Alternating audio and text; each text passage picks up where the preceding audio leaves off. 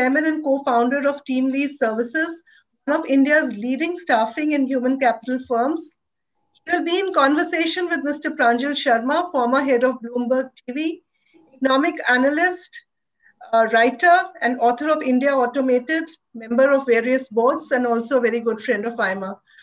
A warm welcome to you, Manish and Pranjal, and thank you both so much for joining us today. We will discuss a subject which has the entire country and, in fact, the entire world in its grip: COVID. The COVID policy window, challenges and opportunities. While COVID has been a black swan event, has the entire world in its grip, it would be great to hear from Manish his thoughts on the challenges still facing all of us and the opportunities it brings for us. With these words, I'm pleased to hand over the reins of the session to Pranjal. Over to you, Pranjal. Thank you, Rekha, and welcome Manish to this session. Everybody else who has joined for this Leader Speak. I think the policy framework is very wide, but given Manish's very articulate thoughts on issues around employment and skilling, I guess he's going to be speaking about that. There is actually two schools of thought, Rekha. You know, one said say that this is a black swan event, but another said say this is a white swan event, to the extent that you knew that a pandemic was going to happen. Everybody had predicted it, including global leaders like Bill Gates and various institutions, except nobody knew how and when it will happen. So while we knew that the crisis, like a landslide or an earthquake, we were just not prepared for it. But I think we're now learning very fast. Let me hand over to Manish, because I don't want to second guess what he's saying. Manish, over to you. Maybe you could address us for about 20 minutes or so, and then we'll take in discussion from me as well as all the audience which has joined in. Over to you, Manish. Thank you. Thanks, Pranjal. Thanks, Rekha. It's an honor to be here. Obviously, it's an important sort of time for all of us, if not confusing. I prefer to use the word important because, it's an opportunity as well as a challenge. And I'd say the most relevant question for policymakers, for entrepreneurs, and for individuals and investors is what, Jonas Salks, he was the founder of the polio vaccine. He used to say the most important question is, are we being good ancestors? And I have been thinking very hard about that question, because how countries, how companies, and how investors and individuals will balance the next quarter and the next quarter century will really decide whether we succumb to this virus or we surmount this virus in the sense of life afterwards, right? I think there is obviously real pain. GST is 3 lakhs short. NPAs will probably be somewhere between 3 lakhs and 5 lakhs new ones, and the 25% GDP contraction is real. But, we're all in the same storm, but we're not in the same boat, depending on how much debt you have, depending on how much client concentration you have, depending on which geography you operate in. I think we have to think very, very differently about, the future. And so I wanted to frame my sort of discussion as the problem, the context, and the possible solutions. I think the problem, the short term, is getting too much attention. And I'm getting a little tired of this shrill voice which says that we should borrow 10 lakh crores and steal from our grandchildren and throw the money from helicopters. Because I think in the short term, it's unmodelable. Unless we answer 3 questions around the virus, around demand, and around professions, we really don't know what to do. The virus question is, are we at the start, middle, or end of the virus? The demand is, are consumers and companies going to be frugal, or are they going to be hedonistic? Which is, are they going to save for a rainy day, or are they going to live for today, right? Many people believe that companies and individuals be like, what P.G. Woodhouse said, a cat who sat on a hot stove will not sit on a cold stove again. But the most important one is about professions. There are so many professions in India which can't be done with social distancing at the bottom of the pyramid. China's farm to non-farm transition happened to factories. India's farm to non-farm is happening to sales, customer service, and logistics. And those jobs can't be done with social distancing. So I would be careful with this magic sort of from fiscal and monetary policy. Fiscal and monetary policy in most times is not as effective as people think. And I don't think we can run a fiscal deficit like the US. The US this year is running a $3.2 trillion fiscal deficit. That's almost equal to our GDP. And monetary policy can only do a few things. It can reduce interest rates, it can give liquidity to financial institutions, and it can offer regulatory forbearance. And I think RBI has done a good job with that.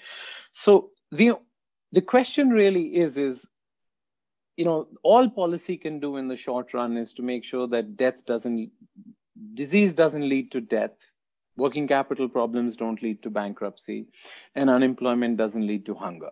I think that there are unrealistic expectations in the short run. Anything you can do by Friday, which is what people always ask, what are you going to do by Friday? I mean, that's usually not as effective. So I would submit that the long-term one is really important, where we have to think about what is the challenge for India. And I would submit that all COVID has done is exposed our pre-existing conditions. India does not have a jobs problem. We have a wages problem. Everybody who wants a job has a job. Our unemployment rate has stayed between 4 and 9% since independence. But obviously, we've had huge poverty. So when the problem is employed poverty, you see what we saw in that noisy unemployment data. 8% unemployment went to 28% in May and then went back to 8%. And my case is that is sort of absolutely the wrong numbers to be looking at. And because the problem is, if you think our problem is unemployment, you'll throw money from helicopters, you'll mandate a 3-day work week, you will take away people's spoons and give them take away their tractors and give them spoons. But if you think the problem is jobs, you will think about wages, then you will think about productivity of individuals, productivity of firms, and productivity of regions. I live in Karnataka, my parents live in UP. The GDP is the same, but Karnataka has 1/4 the number of people of UP, which means we're 4 times more productive than people in UP. If you think of firms, the World Bank just put out a report. At the top and the bottom of Indian manufacturing, there's a 22 times difference in productivity. If you think of individuals, retail floor supervisor, one of my clients pays 8,000 and one of them pays 40,000 for a kid the same age and job description exactly the same, but obviously the skills are very different. So I would submit that this short-term problem is very real, but there's very little we can do, and we should now offer long-term solutions to this problem. And I think the policy window has 3 windows. There's a structural window for India, there's a global window for India, and then there's a policy window. And let me sort of explain each one. So the structural window is changes to the world of work, world of organizations, and world of education. I would submit the new world of work where employment has shifted from being a lifetime contract to a taxi cab relationship. There is a new world of organizations where organizations don't live that long. When the first Fortune 500 list came out in 1955, the average life expectancy was 64. Now, the average life expectancy of Fortune 500 company is only 14 years. So what is the value of a pension promise from a company that only lives 14 years? And obviously the world of education has completely changed, because in a world where Google knows everything, knowing is sort of useless. Learning how to learn is the key skill. And that model of 25 years of learning, 25 years of earning, and 25 years of retirement, that train has left the station. But we still don't recognize, or at least most people would not think, that in 2 years, employed learners in the university system will be more than full-time learners. And employed learners obviously think very differently. So if we have a structural window, then there is a global window. I think China's wages have gone up. It's fighting a trade war. And there are lots of factory refugees looking for a new place to bring home. The most important global window is the global glut of capital. $14 trillion, almost 25% of the world's bonds are trading at negative or zero interest rates. Fixed income has become no income. And that means that we misprice growth, or we value growth a lot. And India is one of the few places in the world, or one of the few large countries, because of our past sins, where we have 2 decades of growth still left. Which means global capital is going to be mispricing growth, or at least chasing growth, and that really makes India attractive. And obviously, I think the US Federal Reserve, they just redefined what they're going to consider inflation. They have expanded their balance sheet. They have I think they're confusing. They have lending powers. They don't have spending powers. And so we have a huge opportunity because of what's happening globally. So all this combines to build what I call a policy window, or what John Kingdon called a policy window, where the problem, solution, and opportunity come together. So what are the solutions? I think many of you know it, so I won't spend much time on it, but it would be compliance reform, labor reform, education reform, banking reform, urbanization reform. Compliance reform is the lowest hanging fruit. We put out a report, some of you may have seen it. There are 67,000 compliances. There are 6,700 filings. And this changed 8 times a day last year. And most tragically, 18,000 out of these 67,000 compliances prescribed jail. There's one of my favorite lines in the Vishnu Sahasranam, roughly translates to, why did God create fear? So that he could take it away, right? I mean, what's the point of having 18,000 ways that businessmen can go to jail other than corruption? I mean, it makes no sense. At least in de facto, de jure what may have been, but de facto that becomes a source of corruption. So I think we need to take an axe through India's compliances for employers. I think labor reforms is very important because as long as our employment contract is marriage without divorce, factory refugees from China will look at how the law is written, not how is it interpreted, practiced, and enforced. See, most of us in India have got used to the transmission losses between how the law is written, interpreted, practiced, and enforced. But an offshore investor will look at how the law is written. They don't know how it's interpreted, practiced, and enforced. And so unless we change the 45% salary confiscation, Provident Fund, ESI, EDLI, EPS, wages. So whenever I give somebody at the bottom of the pyramid a 25,000 rupee appointment letter, he says, "Haath wali salary or chitti wali salary?" Right? Mujhe haath wali salary bolo na. I mean, chitti wali se mujhe kya hai? So I think that labor reform, obviously Chapter 5B of the Industrial Disputes Act is important, but labor reform, sort of thinking about multiple wages, thinking about 45% salary confiscation. And I don't think labor reform means no labor laws. I think what UP has done will be counterproductive. I think, there's a wonderful new biography of Dadabhai Naroji by Dinyar Patel, where he describes Dadabhai Naroji as he was too moderate for the radicals and he was too radical for the moderates. And I would submit that's the only way we will get labor reform. If we define labor reform as no labor laws, we will get zero labor reform. We need to think about labor reform as a series of steps that balances the contract between employer and employee, which currently is sort of unfair. I think education reform, the new education policy, is a wonderful document. I would submit that for the first time, I have always thought in public policy that the messenger matters more than the message. But, Gandhiji articulated a wonderful vision of vocational training and experiential learning in 1938 at an education conference in Wardha. He called it Nai Talim. But, vocational training did not make it to the 1948 Radhakrishnan report on education. It didn't make it to the Kothari Committee report in 1968, and it didn't make it to the new education policy in 1986. But finally, NEP has a big role for vocational training. I think many divergent systems need to exist. I think banking reform is really, really important because India's credit to GDP ratio is only 50%. I don't think China's 300% credit to GDP ratio is the right number, but I think India has to get to 100% credit to GDP ratio. We only had 97 banks in 1947. We have 94 banks today. We need many more banks. We need better governance. We need a higher game in regulation and supervision, and we need to get rid of the distinction between banks and non-banks. I would submit the meta reform here would obviously be urbanization, which is the most complicated, right? Because 29 chief ministers matter more than one prime minister for job creation and education and healthcare. But 100 mayors matter more than 29 chief ministers, but we don't really have real mayors.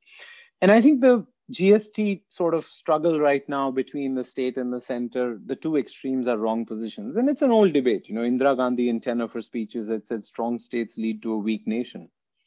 And N.T. Ramarao had once said the central government is a conceptual myth. India is run by its chief ministers. So I'd say life is sort of somewhere in between those two. But I think that we have to really, calmness is power in a crisis. And, pain is not the disease. Pain is the symptom of the disease. If you think back to US's opioid crisis, it really took off the prescriptions of painkillers when doctors and medical practitioners were convinced that pain is the fifth vital sign. Pain is not the fifth vital sign. And now medical profession recognizes that overprescribing painkillers is really harmful for patients. And I would submit that the current crisis is really big, but we can't take our fiscal deficit to 15 or 19% of our GDP. I think beyond a point, tweaking monetary policy or financial regulation, you can't choose borrowers over lenders all the time. You know, financial stability. We have 1,40,000 crore in deposits. We have 100 lakh crores in loans or credit out there. The noise always is about regulatory forbearance, but there's a fine balance in a system between borrowers and lenders, and let's be mindful of that as we take our decisions going forward. But obviously, I think that when we compare ourselves to China, you know, we are very different from China. The regulatory sort of, let's just say that economic complexity is what we have. Ricardo Hosman, he's one of my favorite professors at the Kennedy School, and he always says the only sustained predictor of economic success is economic complexity. And India is very economically complex. We do everything and we make everything, but we don't always do it well, and we don't always do it at scale. And the question which we will ask in this policy window ourselves, which we should ask, is we have to shift from what should be done to how it should be done. And I think this is the mistake that we have made, because there is a 20-year-old report. You know, you could change the date on the Rustamji report in 1979 and not go wrong with police reforms. The Apprenticeship Act was the 20th point in Indira Gandhi's 20-point program. So my submission is that civil service reform may be the most important meta reform. We don't need 250 people in Delhi with the rank of Secretary to Government of India. We don't need 52 ministries in Delhi. Japan only has 8 cabinet ministers. US only has 14 and UK only has 22. Why do we need 55 of them in Delhi? I think it would take time to sort of replicate this ambition that we have demonstrated in politics, right? We have had a lot of political ambition, Article 370, Swachh Bharat, you know, demonetization, many things. We need to replicate that now in sort of radical reform here. But I think it's eminently possible now because of the pain that COVID is causing. It would be horrible for me to say that COVID is something I've been waiting for, but India doesn't change for a better option. She changes when you have no option. And many of the conversations on the table right now around banking or labor or compliance reform or education reform were not on the table for the last 2 years, even though we knew that they were required. So my submission would be that, most people who talk about India, I can make out their sophistication on whether they're ranting about what needs to be done or how it is to be done. Because what needs to be done, there's a report 20 years old. But how is the nazakat, the difference between a list of ingredients and the recipe? Right? Everybody knows the list of ingredients, but the recipe is really where the magic lies, in proportioning and sequencing. And as John Kingdon said, when there is pain, the problem, solution, and opportunity come together. So at least in my view, I don't think COVID is climate change. I think it is a passing shower. But we must use this to sort of create climate change for entrepreneurs in India. I mean, India has been a hostile habitat for entrepreneurship for decades. I mean, we need to recognize that we will not have a few people creating millions of jobs. We will have millions of people creating a few jobs. Our 63 million enterprises only translate to 22,500 companies with a paid up capital of more than 10 crores. That is not some cultural aversion to capital in India. It is just the regulatory cholesterol, the lack of infrastructure has been holding us back, right? As an entrepreneur, there are 2 kinds of companies you can create, a baby and a dwarf. A baby and a dwarf are both small, but the baby is going to grow and the dwarf is going to stay there. Unfortunately, most enterprises in India have been dwarfs, right? So our labor is handicapped without capital, and our capital is handicapped without labor. And so it's important to recognize why. We can hold the mirror up to ourselves and ask ourselves this question, that why is 63 million enterprises have no capital, and why do 22,500 companies have lots of capital and no labor?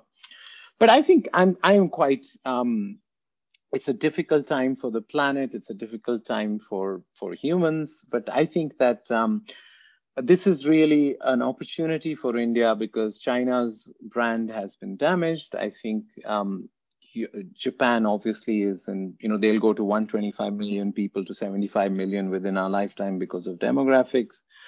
Europe, they're 8% of the world's population, 25% of the world's GDP, but have 50% of the world's social security payments. So Europe is painted itself into a bit of a fiscal corner. So I think India really has an opportunity here, and I hope that we will be able to take advantage of it. So I'll stop here, and Pranjal, should we have a chat or questions, whatever you'd like? Right, thanks. That's quite a wide spectrum, Manish. You've spoken across all that pretty smoothly. Manish, you talked about COVID as a passing shower.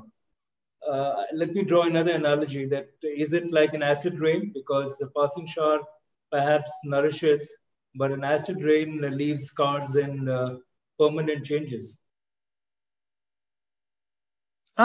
I think that it's too early to talk about what labor market economists call hysteresis. See, hysteresis is when people in the labor market lose connection with employers, they lose connection with skills. See, the challenge in comparing ourselves to Western economies is that what are two labor market shock absorbers in India? Farm employment and self-employment. See, self-employment in India is self-exploitation.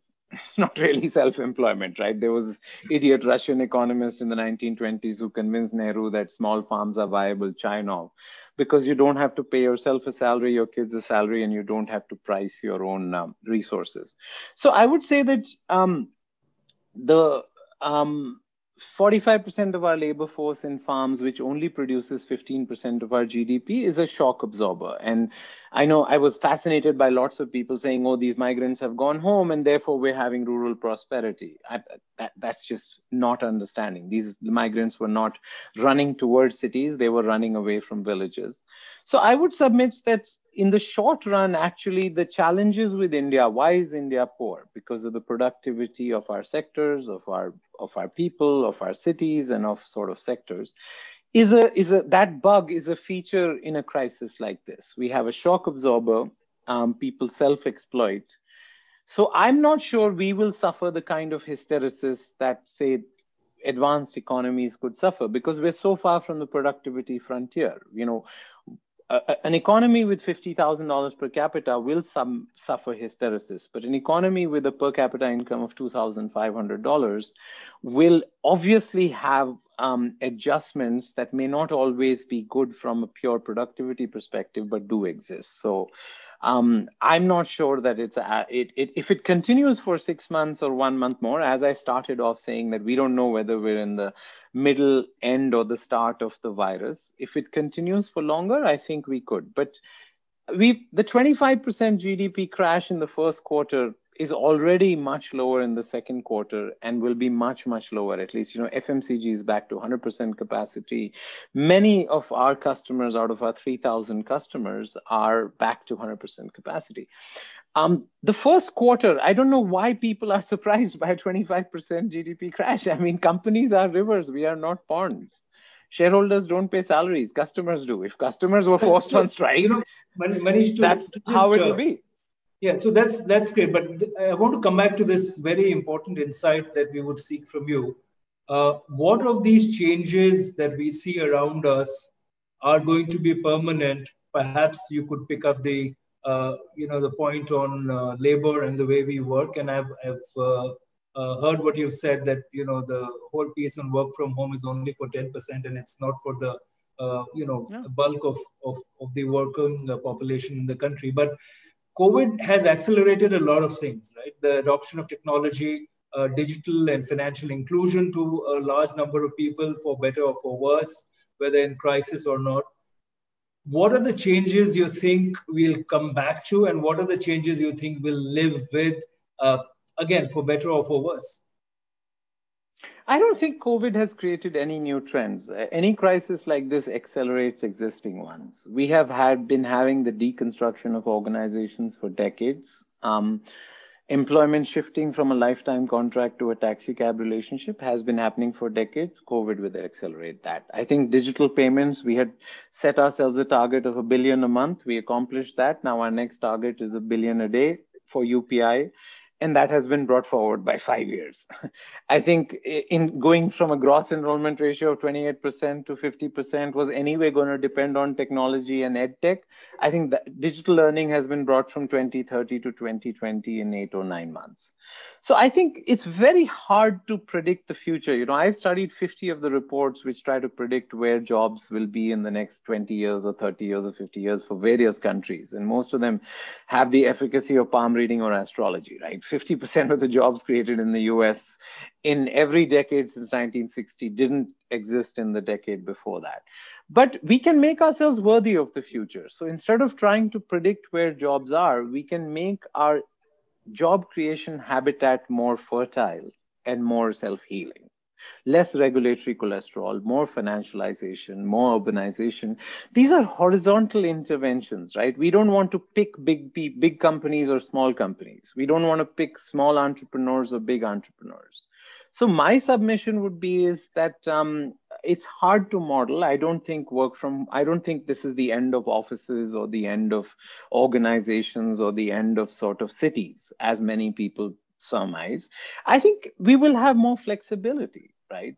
That is clear. Before COVID, first of all, 90% can't work from home. Among the cognitive elite who can work from home, between 5 and 10 worked from home or had some flexibility. I think about 20 to 35% after COVID will have the flexibility. And obviously, IT will be a really important space where they have discovered. So IT total employment will go from 4 million to 8 million, and that will probably have, but IT is only 4 million out of our 550 million labor force, right? So I wouldn't hesitate. I would hesitate to, it's still, the data is too noisy to judge what is permanent and what is not.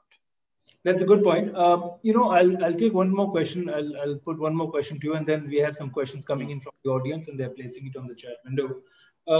It seems to me that what you're saying is that almost everything is accelerating. Yes. The lines are accelerating and they're more visible. And I think the lack of preparedness is also visible. But what you seem to be saying is that what we really need to accelerate is reforms, and that doesn't seem to be accelerating. I mean, I think that if we don't do reforms now, I don't know when we will do reform, right? So my sense is we are out of room in fiscal policy. The fight with GST is not somebody being stingy. There is genuinely no resources. I mean, there's just no money left. I think with fiscal policy, we have to ask ourselves, what can we do more? I mean, we can't choose lenders over borrowers all the time, or borrowers over lenders. We need to really strike a balance between borrowers and lenders. So I think that if you think of agricultural reform, the end of APMC, the end of the essential commodities, we have had sort of Purna Swaraj for agriculture if it gets executed. I'm quite impressed with the new education policy. It represents a cumulative sort of thing. I wish they, instead of 15-year Purna Swaraj for universities, they should give it in 5 years. But I think at least we have a glide path to freedom for universities. So I think the important ones left are compliance reform, labor reform, obviously banking reform, and a few others. And my sense is they will come. There are huge efforts going on.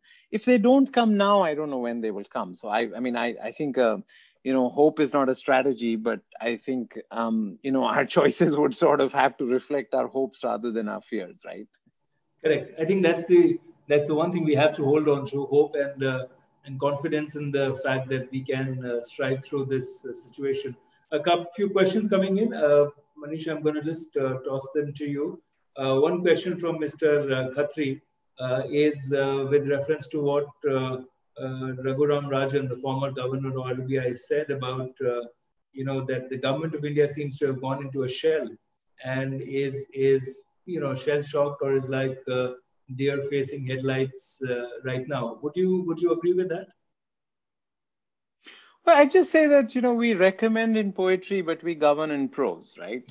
I mean, all of us who are, I sometimes am a little bit, because I'm on the RBI board, I would submit that governance is about making choices. And I think that when Raghuram Rajan was the governor of the RBI, I don't think this would have been his advice. Let's just leave it at that. So, I think that it's easier to give advice when you're not responsible for implementing it. And all of us must be mindful for that. But I don't think this would be the advice he would be giving if he was the governor of the RBI. So and while you say, Manish, that, you don't want to predict, and I think that's very sensible, because we should not, lull ourselves into some kind of complacency with the predictions which will not be, which is on really a moving target. But the question that few people have, including Shubhabrata Sharma, is really about this fall of GDP. Is there now all kinds of alphabet are being tossed around for the recovery from V to W to K, and I don't know whether there's going to be more alphabet coming into the picture, but is there anything that we can look out for as far as recovery is concerned?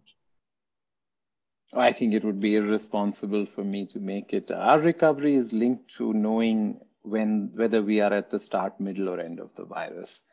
And I think that is just only, I mean, it's hard to deal with, but I think that till we have a vaccine, till we have a plan to vaccinate everybody, I think even if the government didn't impose a lockdown, voluntarily people are, this virus is so poorly understood and so highly infectious and so synchronized globally that I think we just have to make, sometimes, we just don't know the answer to that. So that doesn't mean we should not take fiscal and monetary policy action. I think the best response would be to do a lot of structural reforms so that we give, change is a form of hope also.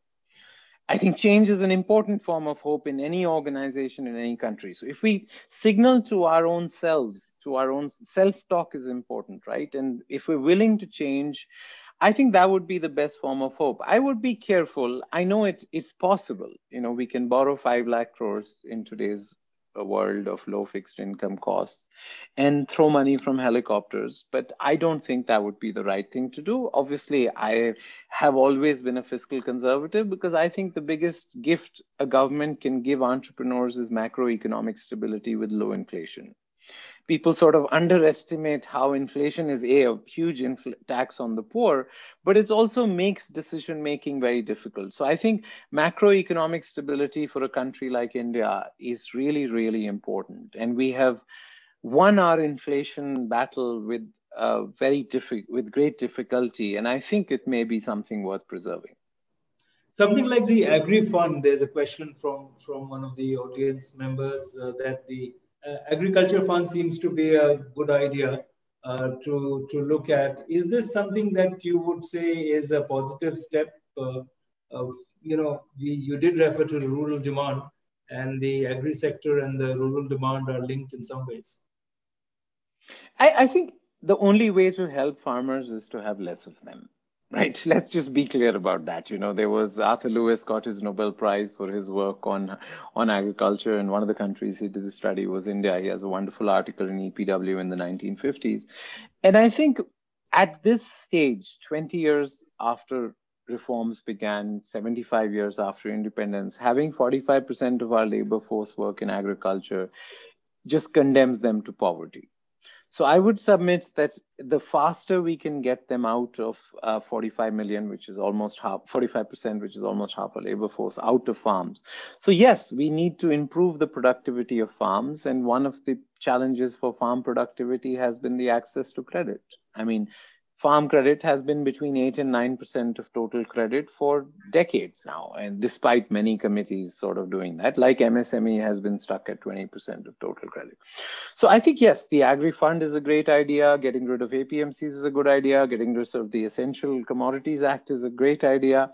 The Purna Swaraj for farmers, which was long overdue, is hopefully arriving soon. And the net effect of that will be is that if you're a farmer, you don't necessarily need to be poor.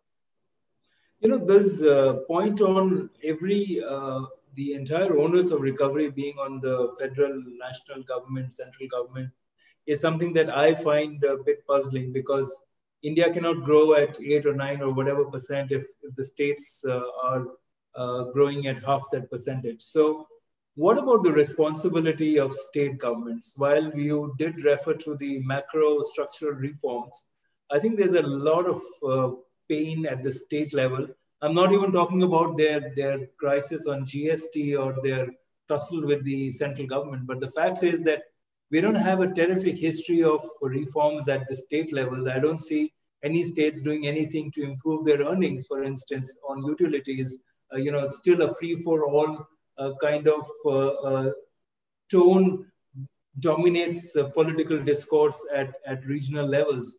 If the states don't reform, how can the country reform, Manish? I mean, for the last year, the central budget was 30 lakh crores and state budgets were 34 lakh crores. So now state budgets are more than central government, clearly. And of the 30 lakh crores in central government, almost 80% were confiscated to interest and salaries, while state governments, it was only 55%. So absolutely, states have a very important role. And of the 67,000 compliances and regulatory cholesterol that I mentioned, 65% of it is states. So, while we have equated ease of doing business with Delhi, ease of doing business is really important at state capitals, right? So I guess the challenge for us is that 5 states or 6 states in South and West India account for almost 45% of GDP and GDP growth. And we have these, I don't know whether they're economic wastelands, but clearly economic laggards in the East and North, which traditionally have not carried their weight, but have a lot of our people. So I would say, yes, unless 29 chief ministers matter more than one prime minister and 100 mayors matter more than one chief minister. We don't have mayors, right? But we need empowered mayors, not just mayors, but empowered mayors. Yeah, well, Jawaharlal Nehru was, in 1924, Jawaharlal Nehru was the mayor of Allahabad, Vallabhbhai Patel was the mayor of Ahmedabad, Chittaranjan Das was the mayor of Calcutta, and Rajendra Prasad was the mayor of Patna. And I have 3 letters of Jawaharlal Nehru talking about streetlights. I have 4 letters of Vallabhbhai Patel talking about school teacher absenteeism. That's where the rubber meets the road. So absolutely, the GDP of New York is equal to Russia. For a reason, because cities are engines of prosperity. They are equal to, that is where, so I'd say, yes, we need empowered mayors. Today, unfortunately, our cities are policy orphans, right? Because the people who have power in cities are unelected, and the people who are elected, corporators, have no power. IAS officers run the municipal corporations. They should not be running it. So I would submit that it's very important for us to decentralize. The 73rd and 74th Amendments, which worked for Panchayat Raj, did not work for cities. But chief ministers today are the biggest barrier to decentralizing resources and power to cities, because, cities are their source of power. And so I would submit that while we have decentralized funds, functions, and functionaries from Delhi to state capitals in the last 5-10 years, we have not decentralized from state capitals to the cities. And yes, you're absolutely right that hopefully this crisis will remind people that everything in education and everything in healthcare and everything in infrastructure in their daily lives is not controlled by Delhi, it is controlled by the chief minister. Manish, a couple of questions on working conditions. One very interesting question is by Arun Kumar Agarwal, saying that you refer to apprenticeship, and we have the concept of minimum wage, but I think it's time for us to perhaps have different minimum wages for different levels of people or with different skill sets. That's a question he has. So should there be differential minimum wages and not just looking at the absolute bottom of the pyramid, blue collar, muscle-oriented worker? I think so. I think there is a case for more sophisticated wage setting at the bottom. Actually, we need something like the Monetary Policy Committee, which we set up for interest rates for minimum wages, right? It needs to be a technocratic process. It needs to be, we don't need a national minimum wage. It's a really, really bad idea. And I think that finally, hopefully it is being held back. But at one point, there was a proposal for a national minimum wage, which will no longer be there. So yes, I think based on skill set, based on location, cost of living adjustment is quite substantially different. And, the basic difference at the bottom of the pyramid or even higher is just the difference between real wages and nominal wages. Right? I had a kid in Gwalior a few years ago say, give me 4,000 rupees in Gwalior, 7,000 rupees in Gurgaon, 11,000 rupees in Delhi, and 18,000 rupees in Bombay. My bag is packed. Tell me where you want me to go. I said, why do you need 18,000 in Bombay? He said, जितने बच्चे बॉम्बे 10,000 में गए थे सब वापस आ गए, खाना रहना ऑफिस जाना नहीं बनता है 10,000 में. मैंने बोला, but तुम तो second class fail है, why will somebody give you 18,000? He says, अरे सर मैं graduate से खाना कम थोड़ी खाता हूँ. Right? So it was a very sophisticated argument of reimbursement he was asking for a cost of living adjustment. He wasn't asking for wages, right? And I think this difference between nominal wages and real wages in big cities is because our real estate markets and our public transport systems have not developed. Actually, so I think setting minimum wages reflects our urbanization deficit, it reflects our public transport deficit, and it reflects our land market, which is really inefficient. So I would be careful with the national minimum wage, and I completely agree that we need a much more sophisticated framework for setting minimum wages. The other issue is about entrepreneurship. There are two levels to this. Let me first talk about something which bothers me a lot. I've always felt that Indian entrepreneurs, by and large, again, not a sweeping statement, are very risk averse. They are not risk taking. They've grown up in an environment of access-based entrepreneurship and not merit-based entrepreneurship.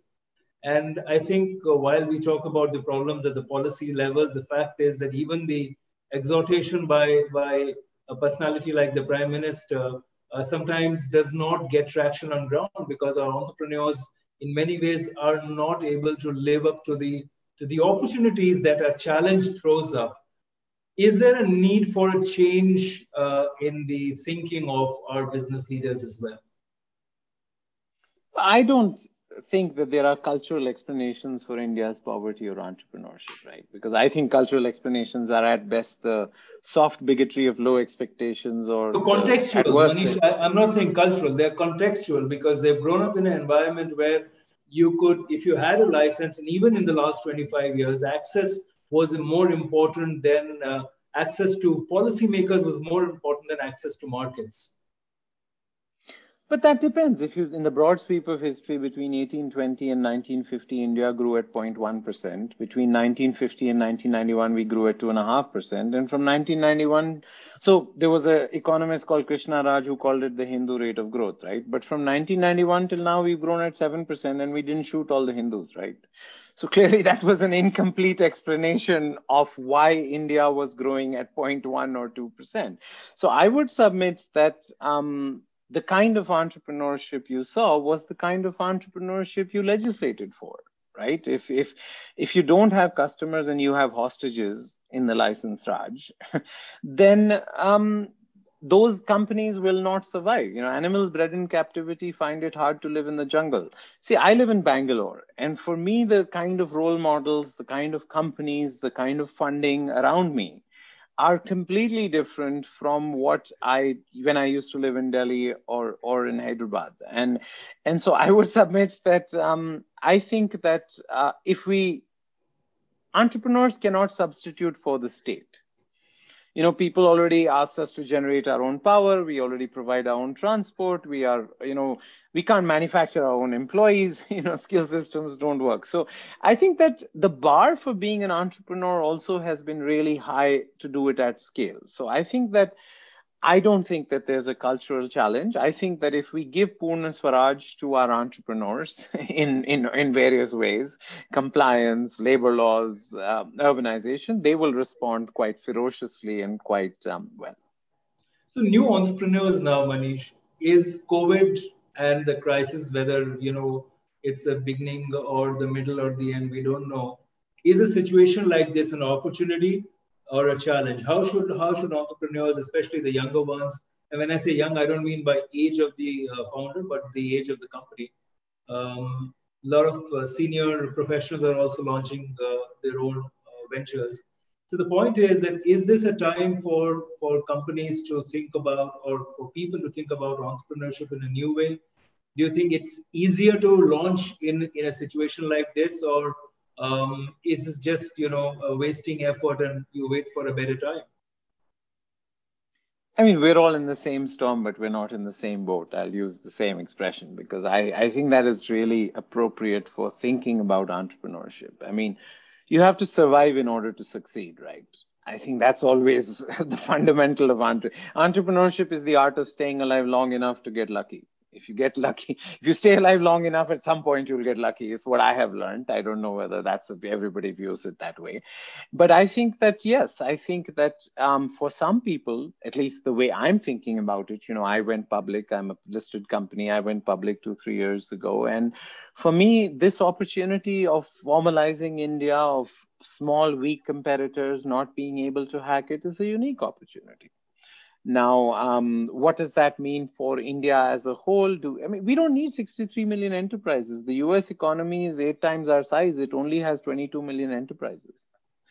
So you don't need, number of enterprises is not necessarily what India needs. We need more babies rather than dwarfs, right? Because dwarfs they're small, but they stay small, and babies are small, but they grow, right?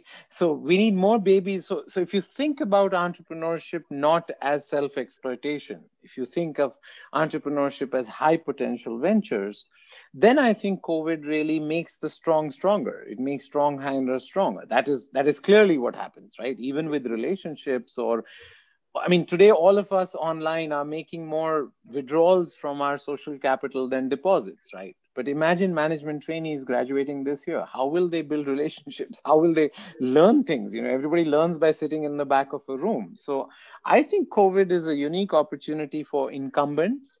But also it becomes a nice opportunity for insurgents to depending on your social capital, your financial capital, and your obviously your sort of cultural capital as a firm. I know some firms which are freezing up, saying that batten down hatches, cut all costs. There's no point in thinking about the future right now. But I would say that this is the point when you can make the bets which will last you not about the next quarter, but the next quarter century. Right? This is the time when, I am quite convinced that the next 25 years in India will be very different from the last 25 years because your reform has accumulated. But there are clear examples, Manish. You talked about insurgents and incumbents and to strive, but I can list at least 6 categories of opportunities which have opened up in the last few months alone. Not just to, for example, space tech is something which the government has talked about. NEP has created so much more options for edupreneurs. But if you also look at the geopolitical impact of, or geoeconomic impact of our relationship with China right now, the obvious examples on digital platforms, but also value chain, manufacturing, the toy industry, for example. There are several sectors, APIs for pharmaceuticals. The fact that India could build a $2 billion PPE industry in a matter of weeks, I think is something which hasn't got enough attention in my view. So there are very clear options of growth which have emerged, which didn't exist perhaps in January, in the scale that we could have anticipated and in the time frame that we see right now. So isn't there much to hope and be optimistic about there if the entrepreneurs take the risk and the challenge and bet long? I think so, but I wouldn't feel so if I was running a hotel or an airline. I wouldn't feel so sectors, if I for were... example. So hotels and airlines, clearly a crisis. But I'm talking about what is opened up, which didn't exist earlier. Yeah, so I don't know how to make the calculation on whether this is a net plus or a net minus, right? There are large swaths of the economy which are suffering, and there are large swaths of the economy which are opening up. I just think, the only way to be absolutely certain about something is to know everything or nothing about it. So I would submit that we can't be certain about whether in the short run this is a positive, but if you study crises through history, of course, they are places when entrepreneurs make bets and come out ahead. So I believe that for 80% of India's education and labor market infrastructure, education, employment, and employability is where I operate. 80% of India's 2040 infrastructure is yet to be built. And COVID accelerates that. So clearly for me, it's an opportunity, but I have lots of friends who work in airlines or who work in hotels, who work in construction and who work in areas which there is no light at the end of the tunnel yet for them. So I would just say that COVID is a macroeconomic and civilizational cataclysm But with all cataclysms, it can create opportunities and pain for different people. So we're all in the same storm, but we're not in the same boat. A good point, Manish. But again, I'm not referring to the net impact of the economy because obviously, as you said, we don't have enough information to make that call. I'm merely referring to the fact that the opportunities which are arising today, which are not COVID related, because what's happened with China is nothing to do with COVID, perhaps a little bit, but not too much. The fact is that if a new opportunity arises in a time of larger crisis, would you recommend or do you think entrepreneurs in India would have the guts and the gumption to jump for it? It depends. I mean, I can raise money today, but I know many people can't. So I'm just careful with sort of prescribing to people that I know credit is growing at a much slower rate than it was prior to January. I know venture capital is being doled out at a much slower rate than it was before March. I know private equity is at a much slower rate. See, I'm a first generation entrepreneur. I had no money of my own. I had to raise money from other people. And I think it's a difficult time. But if you can convince people, I would say absolutely. I mean, I'm hesitant to say that it's all good or all bad. I would say that yes, if you, like an incumbent like me, I count myself as an incumbent now because I went public. I have zero debt. I raised money. I think it's a great opportunity to buy companies which thought that shareholders pay salaries, not customers. I have always known that customers pay salaries. So I was not hormonally imbalanced to believe that, you just raise money from investors and lose money forever. So I think that for people who in the past have been fiscally prudent, it works. See, our banking system in India had 8 lakh crores of NPAs before COVID. I mean, we brought it down from 14 lakh crores to 8 lakh crores, but it was very weak already. So I think that for a banking system, COVID is a real problematic. Same thing is true for many companies. So I think, yes, if you have the firepower today, you will get opportunities that were not available prior to March.